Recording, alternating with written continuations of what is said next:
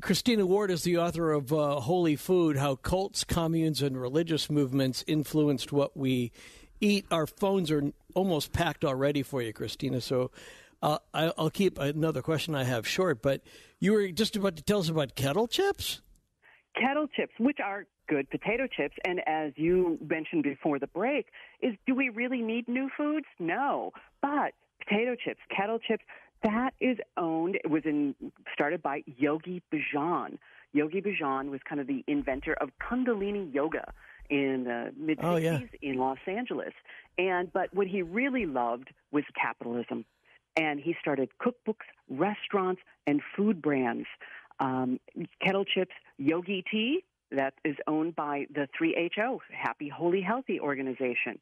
They are a high control group. Yogi Bhajan died in 2004, and his widow and the nonprofit church organization are still in the courts trying to unwind all of those myriad of business relationships as to the ownership, because when Kettle Potato Chips Company was sold, they sold it for $320 million. So they may seem quaint, and some of these groups may seem quaint, but some of them are billion-dollar businesses. Yeah. I associate, just to go back to the holy food and sex thing, I associate that particular brand of yogaism, I guess, particular brand of yoga with the sexual practices, right? Yes, that was one of Yogi Bhajan's things. His belief system was a little bit sick, a little bit Jain, and holy capitalism. And he, of course, like so many of these guru/cult leaders, was found later after an investigation to be sexually abusing his followers. That's what I thought, yeah. And then having potato chips afterwards. Yeah, but the potato chips are still kind of good, which is why I included recipes in the book, because that's to the nuance. Right. It gives you a better idea of what these groups were eating, and even some of the most highest control, terriblest groups can make a delicious meal. Yeah, I really enjoyed reading through the recipes. I'll be cooking some of them coming up. So do you want to tell the story of Welch's unfermented wine? Oh, grape juice. Right. So grape juice came about because people were looking for a substitute for wine. And many of these groups, ban alcohol, any kind of... Well, it was a movement within Methodism, right? Not all Methodists did, but some Methodists were practicing this extreme version where even a thimble full of wine on Sundays was too much.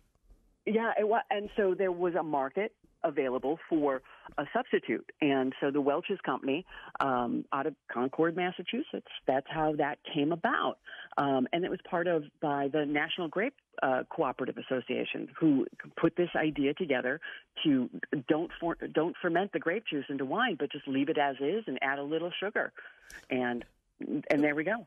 But they had to create the process to do it, though, too, which I thought was interesting, that they had to create the process to keep the wine from fermenting. Because otherwise, if you put grape juice on any shelf, over time, it will turn into wine in some form or another. And so they had to create the process in order to do that, which was a big relief for people, because I think at that point, that particular Methodist movement had communion with like water and wafers or water and bread. And they felt like this just isn't the same. Wow. Well, you know more about the Methodists than I do. Sure. Well, I'll tell you one more thing I thought was interesting about that, what I remember at the time. Because originally when it came out, it was called unfermented wine, and that was a big deal. It had never been done before. So in some ways, that was its own. I mean, anytime you see an unfermented wine commercial, or for for beer that is has no alcohol, you can go back to Welch's. And he did this, and because not everybody has access to grapes. And this is an ongoing debate, by the way, in Christian circles, is you don't really need both elements. You need one of the two, but people like to have both of them. But could you say, well, we're in the South Pacific, so we're not going to have bread. We're going to have poi or whatever, and we're going to have it with a juice, from passion fruit.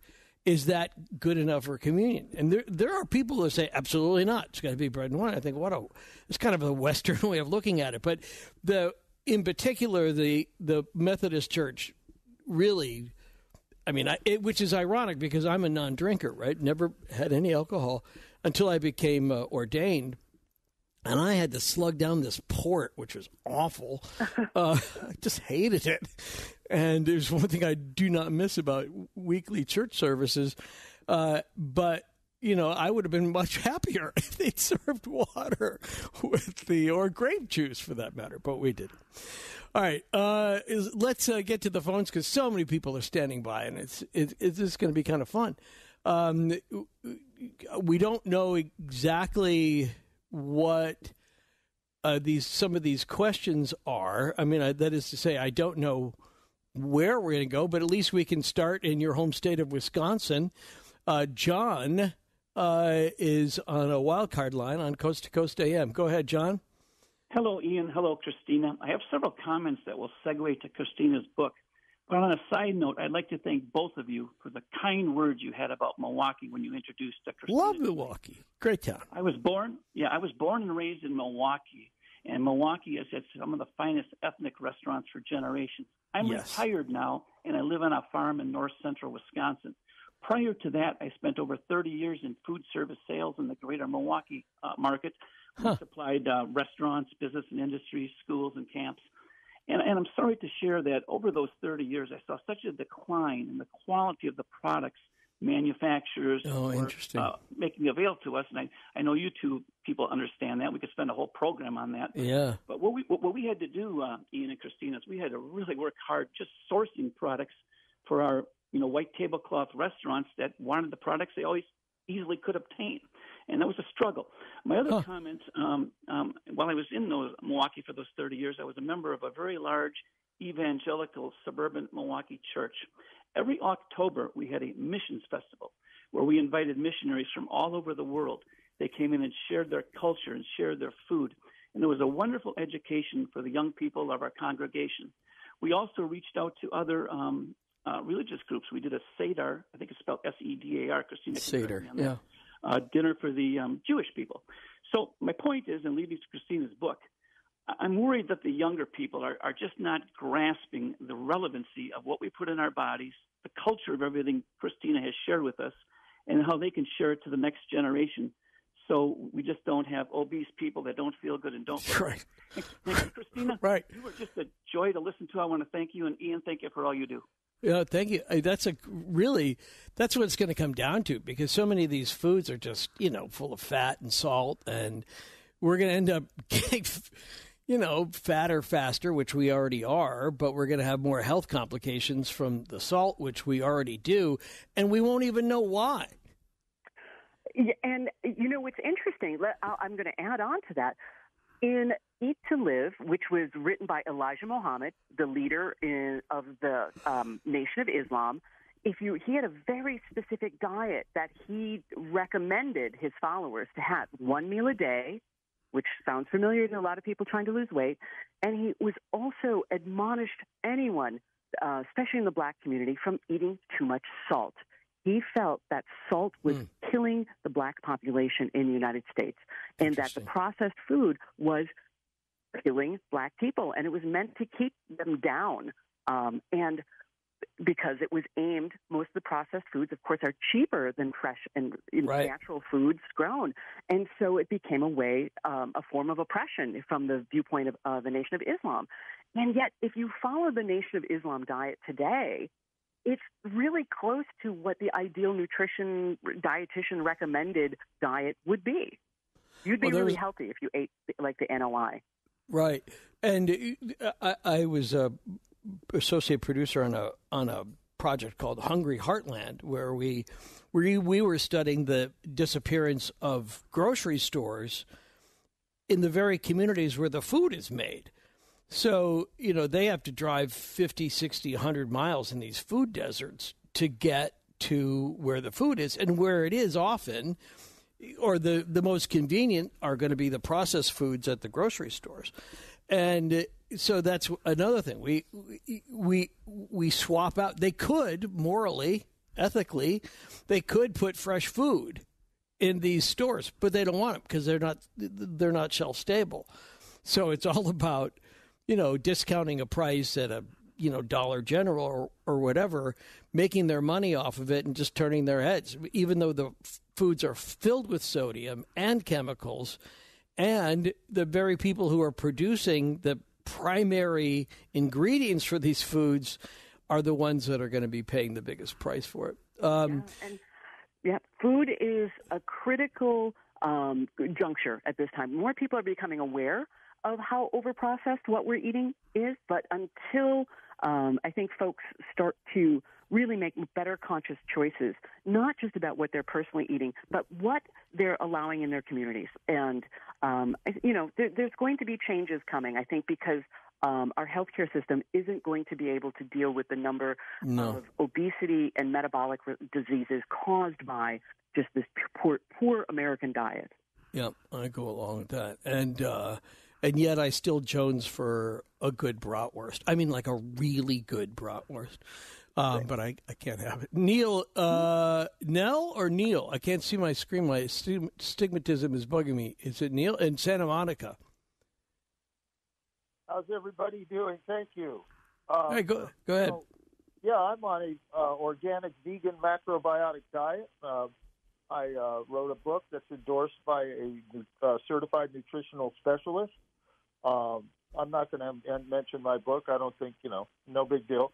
But what I wanted to say is that I have overwhelming evidence that Christ was a vegan, not even a vegetarian. If he was a vegetarian, he was an extremely strict vegetarian, according to the research I've done.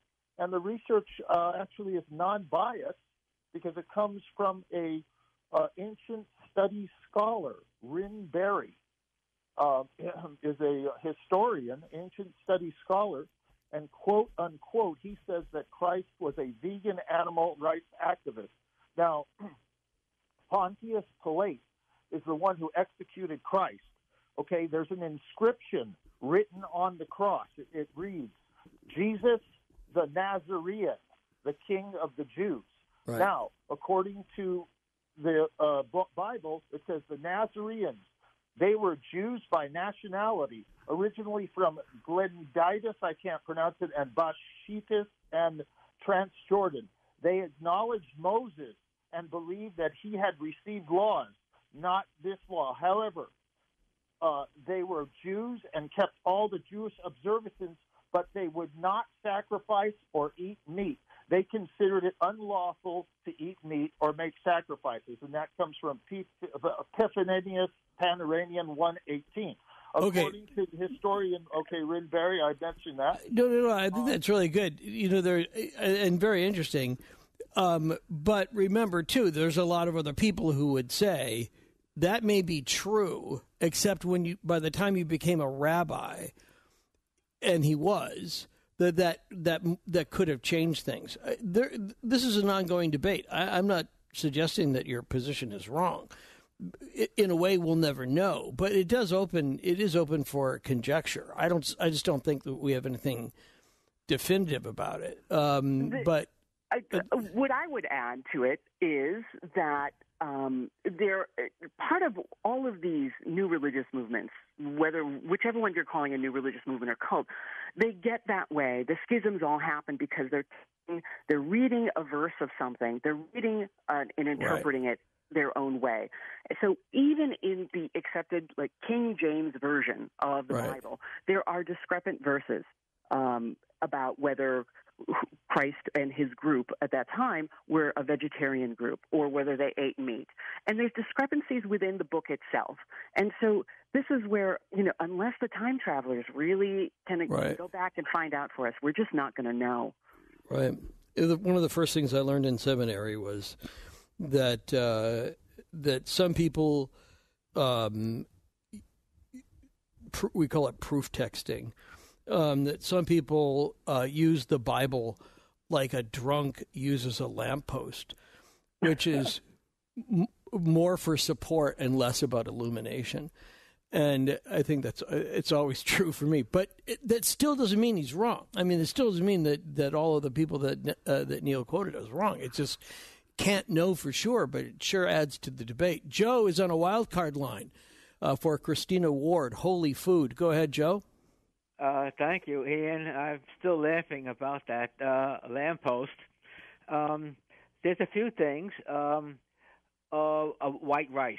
In Asia, they only had whole rice or brown rice. When the English went in there, they changed it to white rice, and a lot of the sailors were getting sick because of lack of vitamin B.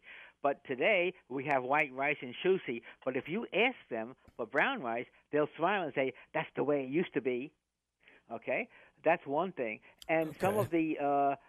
some of the ways people have to survive is that they would have to cook it in combination with certain other foods, like the wasabi is an amenagod, and it would get rid of parasites. And if you eat raw fish, you need something like that. Right. No, I appreciate that. Let me go to John in the time before we get him at the bottom of the hour in Silicon Valley on Coast to Coast for Christina. Go ahead, John. Hi, yeah. So basically, if you think about like how this works, grace is something that really comes into how you approach fruits and so forth. And there have been some interesting studies showing that, if you have gratitude for something, it increases how much you love it. And so if you think about grace in the Christian world, building that into that system would have actually helped them enjoy their food better and would have actually helped the family unit and could have actually been a huge benefit. And so I'm curious whether you think that was intentional and whether that mechanism exists in any other religions. Christina? I was a little unclear. Just is he saying rice or race? Grace. No. Grace. Being grateful for the food that we're eating. Yes, thank you for the clarification.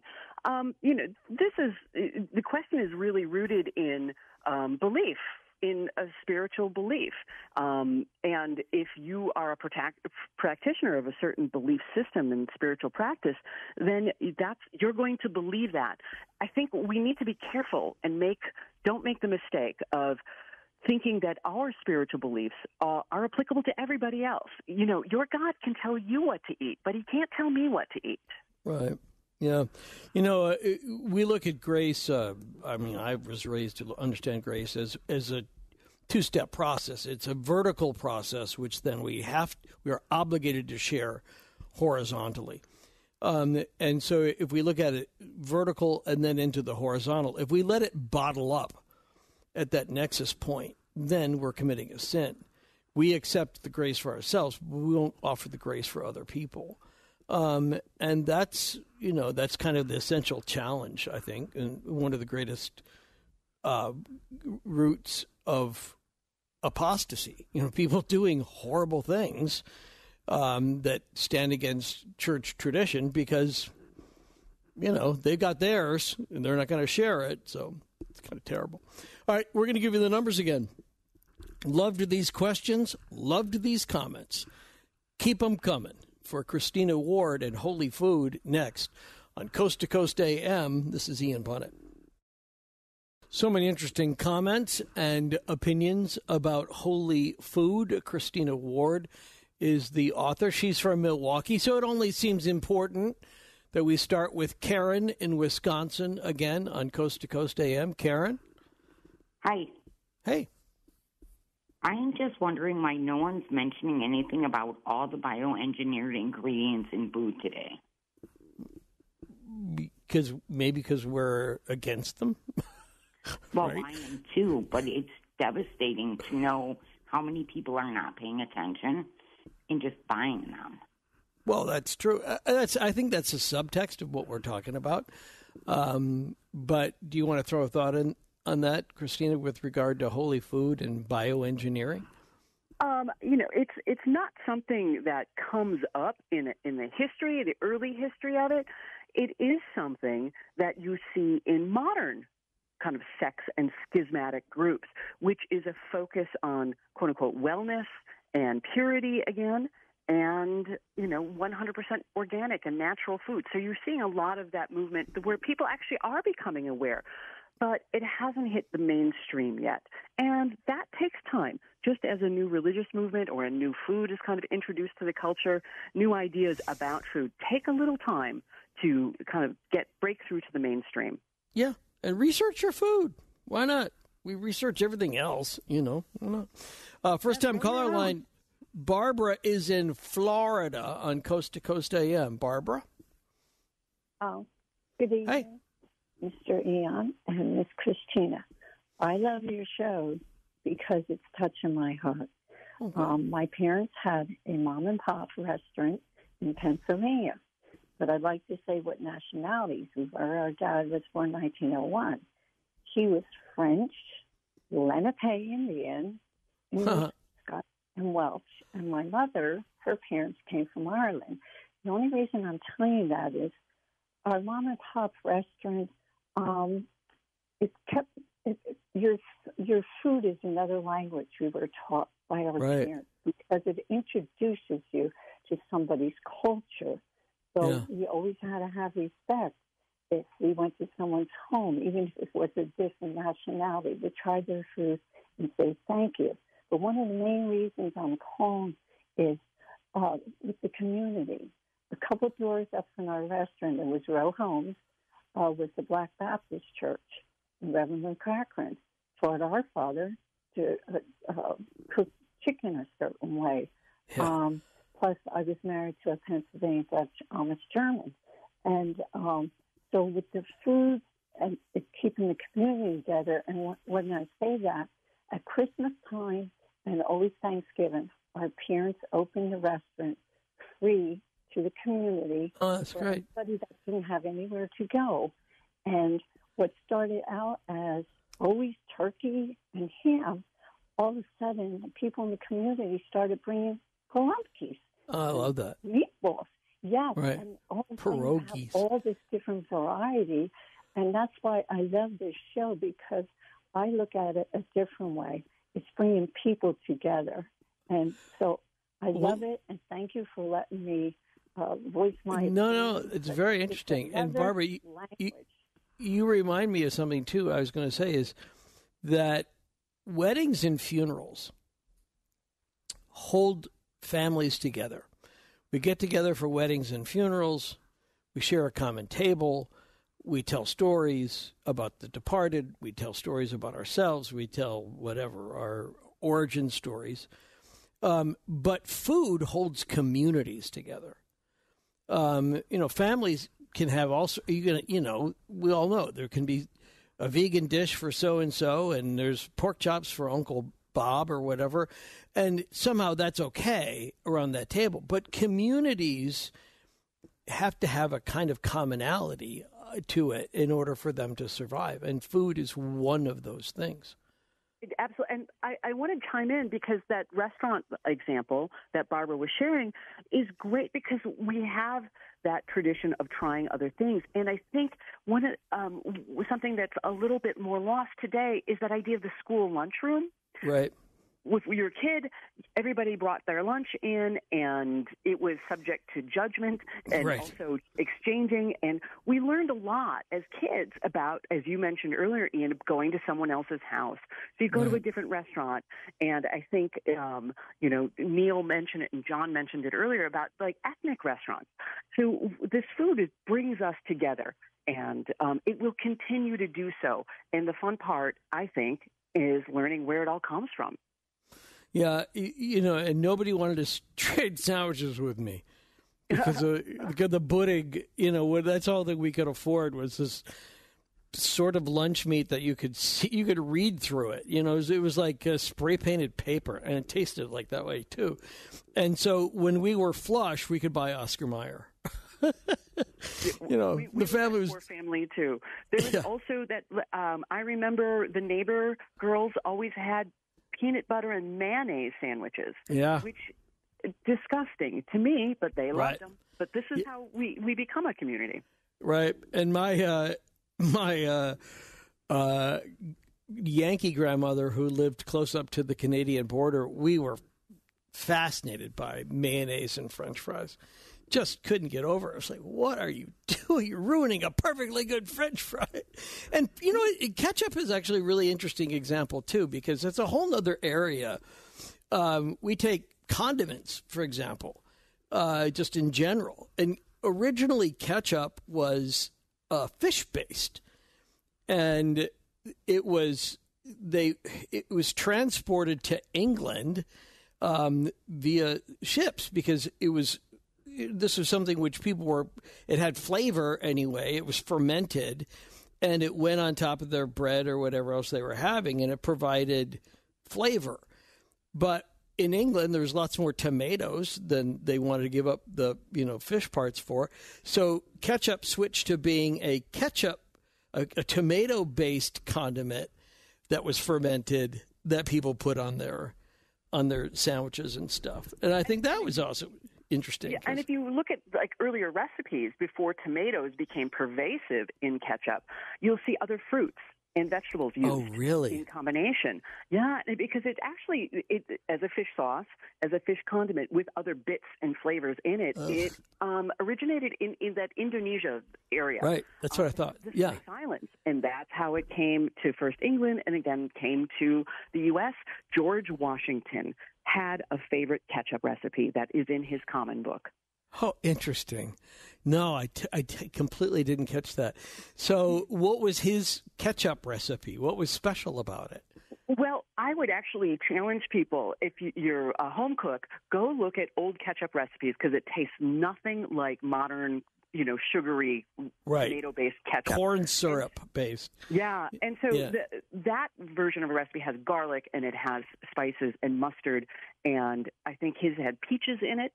And interesting. It also had, I'm going off the top of my head, remembering the recipe, vinegar, get that the acid for the preservation.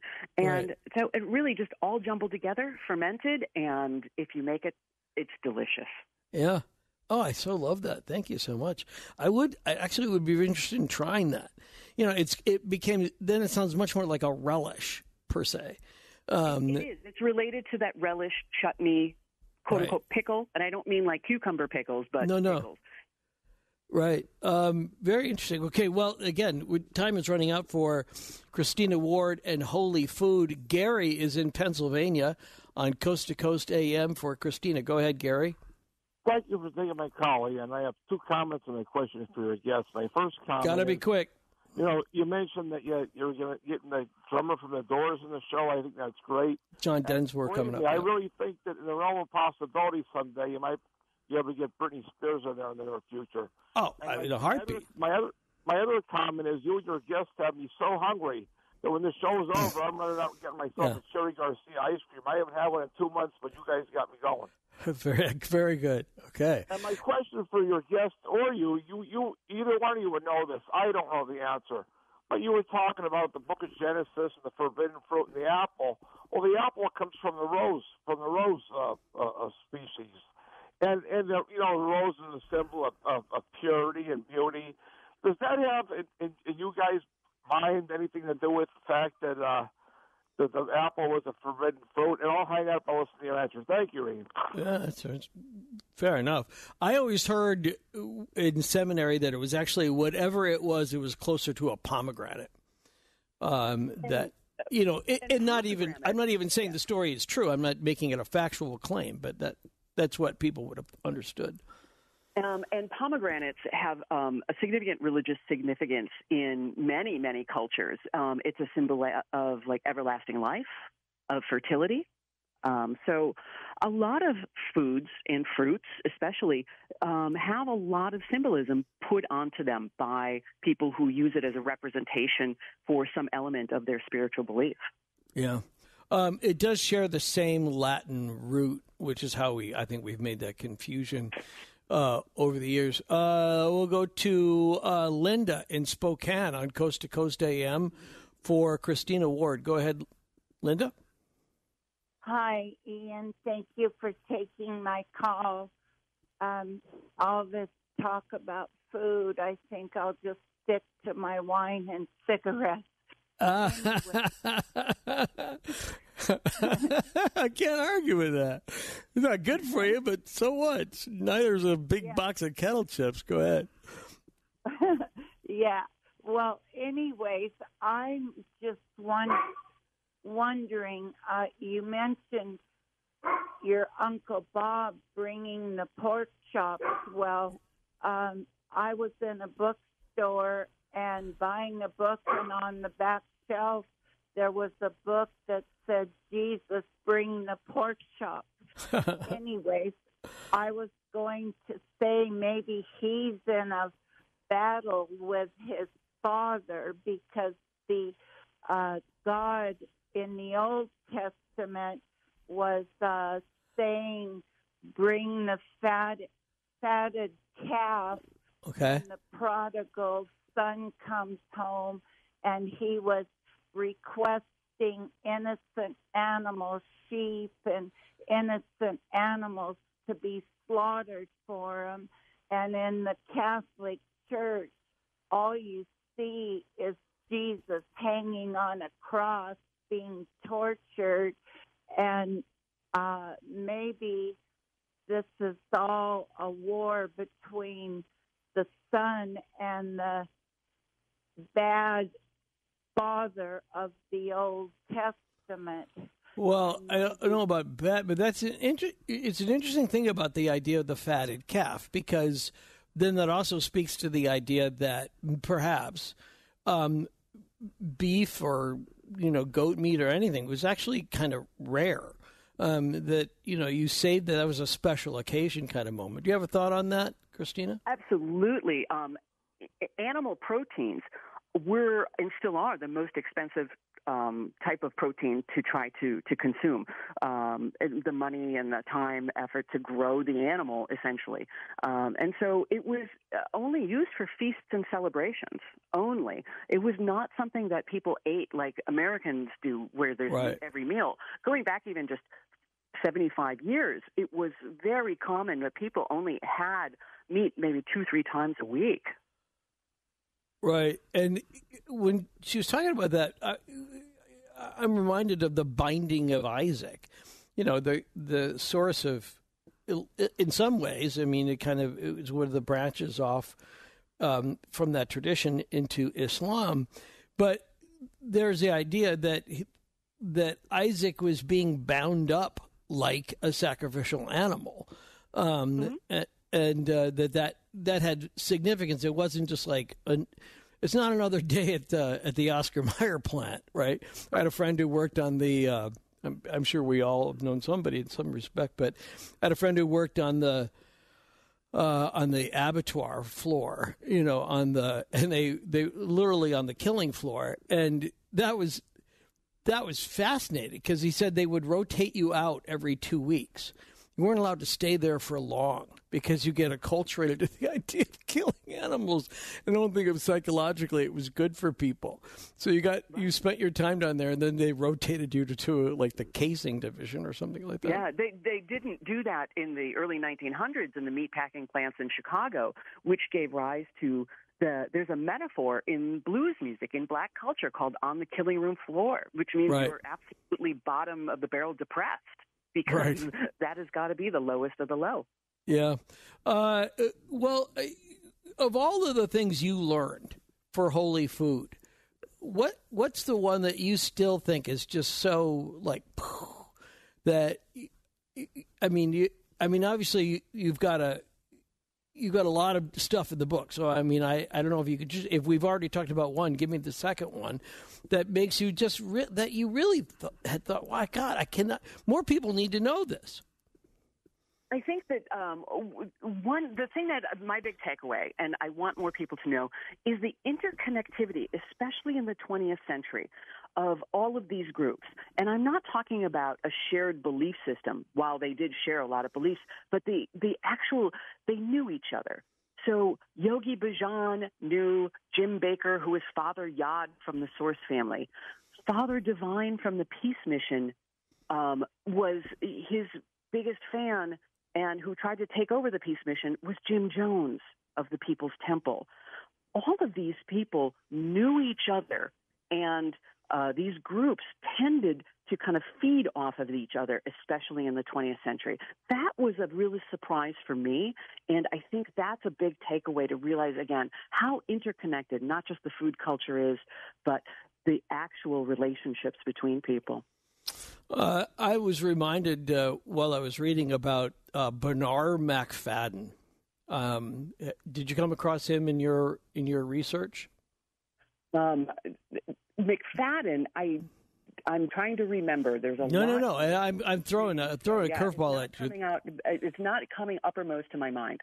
Okay, so that was a made-up name. It was kind of his nom de plume, but he was one of the early proponents of physical culture, of posing and bodybuilding and posing, and he used to put himself on the cover of his magazines. That he's on the cover of, I can't remember what it was called, Physical Culture, but and he was really into nutritional information, and there's a long-running magazine. And it was hugely successful. But what's interesting about him, just to speak to the larger issue, is that he also is the guy who is considered by many to be one of the founding fathers of the true crime movement. Yeah. This big publication empire, and he was really into crime stories. It was very lucrative. But I said that McFadden, before McFadden, was the German nature mention movement, the outdoor movement. And that is where, when it came to the United States, and that's where that idea of where Rudolf Steiner, Waldorfism, biodynamic farming, being outside, Wandervogel, health food, all of that came from that late 1800s. All of those German immigrants who came here to the United States and really kick-started that health food vegetarian movement. And people have to read this book before they get together for their next family and or community meal. Holy Food. Thank you, Christina Ward. I hope you had fun. I know it was a stretch. It's like middle of the night, even in Milwaukee, but thank you so much. I won't be back on again until early December, so it'll be after Thanksgiving. So, again, I plug this and as an early gift, too. John Densmore of The Doors will join us on one of those visits coming up. And in the meantime, in every way healthy possible, Deus te amat, and I do too.